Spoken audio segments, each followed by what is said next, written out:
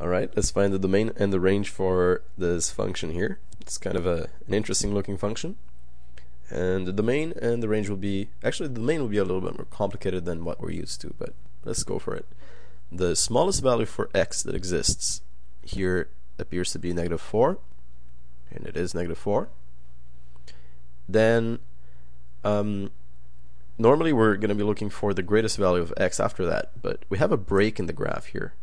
So x basically goes from -4 all the way to -2. So here are the values that exist for x so far. Then there's a break between -2 and -1. So x takes no value between those two. So it begins again at -1 and goes all the way to +5. So this is the domain. So the domain is x is in between -4 and -2, then between -1 and +5.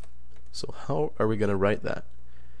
Well, x such that x is in between -4 and -2, including both -4 and -2, comma, in between -1 and +5. That's it. What about the range? The range will be a little bit simpler. Let me pick a different color here. Looks like the smallest value for y is -2. And there are no interruptions in this case, right? We go all the way up to 3 smoothly with no interruptions. So the y values that exist here are between -2 and +3.